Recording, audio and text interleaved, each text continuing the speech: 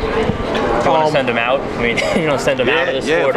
If I hurt him, I'm gonna try to clean him up. But I mean, just beyond that fight, just maybe just keep Bernard from ever Yeah, I'm gonna try to hurt him. That's when I say clean him up, I mean like.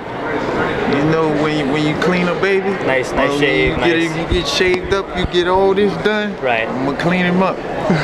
You switched to Abel Sanchez. Can you talk about A, why the switch, and B, how do you feel like that is paying off in the training and some of the tactics that you're going to be doing? I switched to Abel Sanchez to diversify my fight style instead of being so one-dimensional.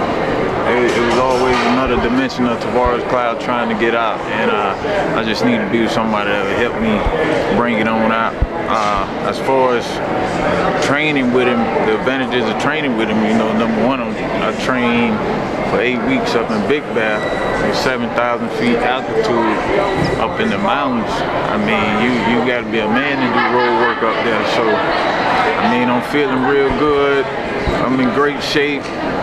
Had great sparring, and I'm just ready to go. I think that the switch paid off a lot.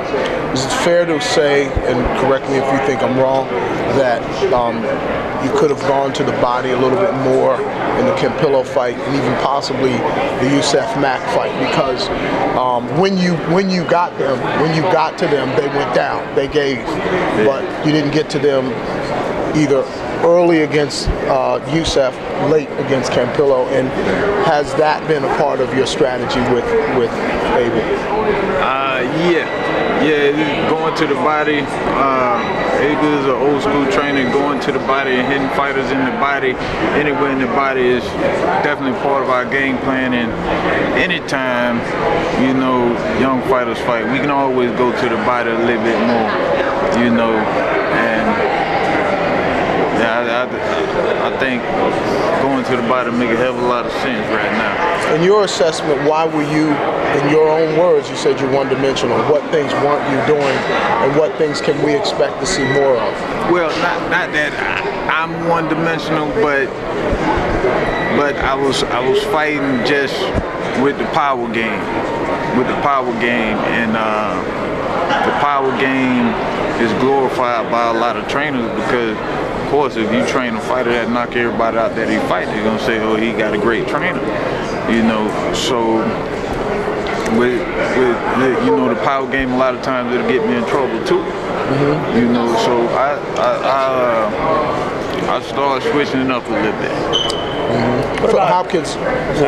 Hopkins is one of the things he prides himself on is so-called taking away the jab. But obviously, to get to the body, to get to the guy, I would think a jab has to be a part of your game. Can you talk about your jab and just that notion that he likes to do that, take away the jab deceptively? Well, if he, I don't think he can take away the jab, but hey, he got two hands to worry about, not just the jab. I more than likely take away his jab. What about stuff Hopkins is saying about trying to put Don out of business and saying that if you lose, you might have to close up shop? Does that bother you at all, or is that kind of a weird thing to say, kind of a mean thing to say in the run-up to this fight? No, Hopkins is a talker. I don't care what he's saying. It's not bothering me. Whether he gonna put Don King out of business, all this stuff, and he gonna open up fried chicken restaurants and all that. I don't, Bernard Hopkins ain't bothering me. It seems like a kind of a mean, like a beyond just trash talk, kind of a mean thing to say to anybody. He talking trash to Don King. He talking trash to Don King. He ain't thinking about the task at hand. Don King got inside his head doing his first press conference in here. You think maybe he's more worried about Don King than he is maybe you? He need to get his priorities in order. Tell me about, you know, obviously Hopkins is 46 years old, but He's 49, ain't he? yeah, 49. Well, who knows? Archie Moore was lying about I think his he's age, too. 51. Yeah, he could be 51. Do you think that people maybe underestimate him a bit because of his age a little bit? I don't underestimate him. I just don't believe he can beat me. You know, I don't really care how old he is, but I don't believe he can beat me. We saw Chad Dawson be the first guy to really beat him cleanly and without any dispute in his last fight. Do you think there are more than one way? Do you think there's more than one way to beat Hopkins? Like you're a little bit different fighter than Dawson. Do you think that there's a different way that you can beat him than Dawson did? Like, yeah, I mean, the way I plan to do it, I'm going straight to his ass.